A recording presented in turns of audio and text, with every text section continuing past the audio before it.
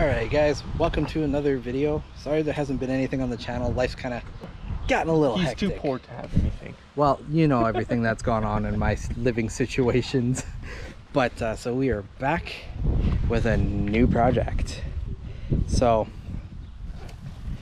let's welcome our $200 drag race project, or budget drag race car. So we picked up this this is also a budget, or this is like a budget friendship build, I guess we should call it. So we kind of want to show that you and your best bud can buy something cheap and make it, ooh, a ball. My car! And make I'm getting distracted by all the kids over there. And so basically make a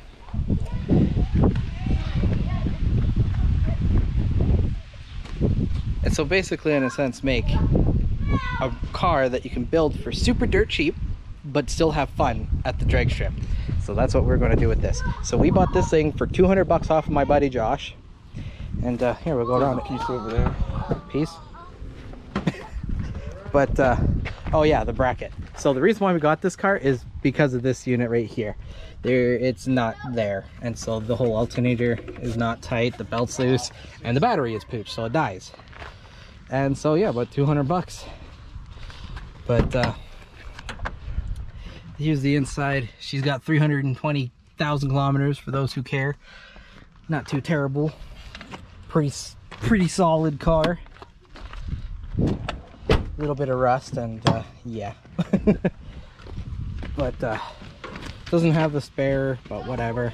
That it wouldn't last long anyway. Some dance, because you know it's a $200 car. But so yeah, what are we doing here, Matt? We're gonna put the alternator on properly. Yeah, we're gonna have to. And then we're gonna go and take this thing for its maiden voyage under our ownership and go scale it and see how heavy this thing is. Alrighty guys, so we had to run out because apparently the alternator is not working either. And when the alternator becomes a magnet, you know it's a bad alternator. Yeah. Should we demonstrate? Good. I have never seen an alternator do this before. Okay, so Matt's gonna put the negative back on. Now watch this. I need to go the other way. Look at it. It's sticking, and then Matt will undo it, and it falls off. I've never seen that happen before. So yeah, we went and picked up another alternator.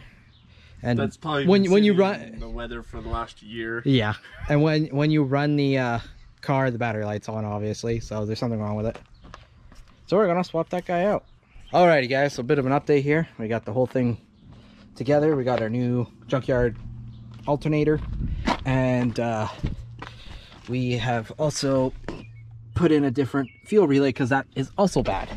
And now we have a running car with no battery light. So now we're going to take it on our maiden voyage, and hopefully we don't break down.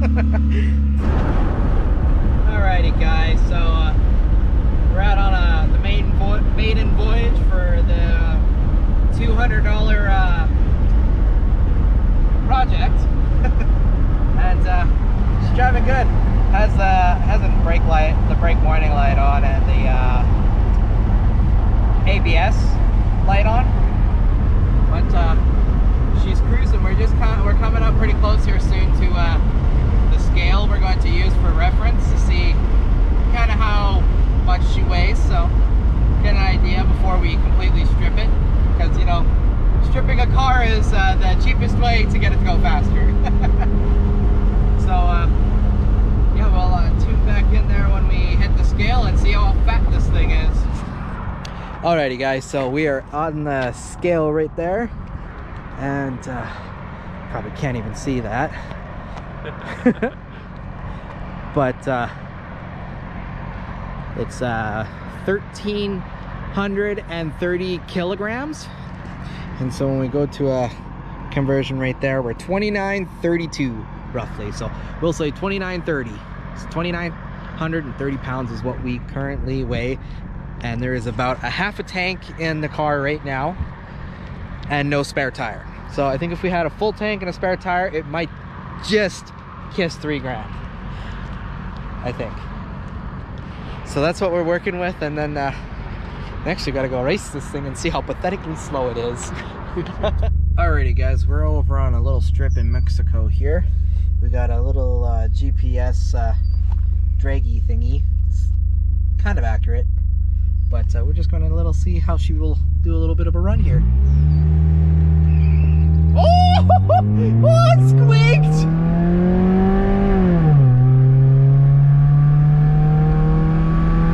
Wow, this is slow.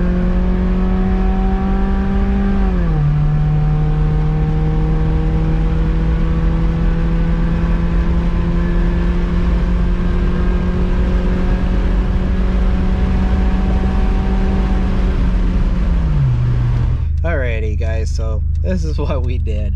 Apparently it did 16.4 at 76 miles an hour. Yay.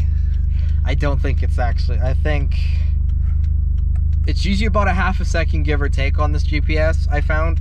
So it's probably around a 17-second car. She's mad fast, Matt's mad fast. But that's going to include it for our little shit box here for this video. I hope you guys enjoyed. Make sure you guys subscribe so that you get notifications on the next parts of this piece of shit, our $200 race car that we have officially named the B-Bomb. And I will not say what the B stands for, but you might find out later. But in the next video of this car, we will be taking it to the racetrack to actually see how fast it is, instead of using a phone GPS, because they're usually not the most accurate. But you guys better subscribe so you can check out how pathetically slow we are, and then we then we start making it quicker for as cheap as we can. But that's all for this video here. I hope you guys enjoyed. We'll catch you later.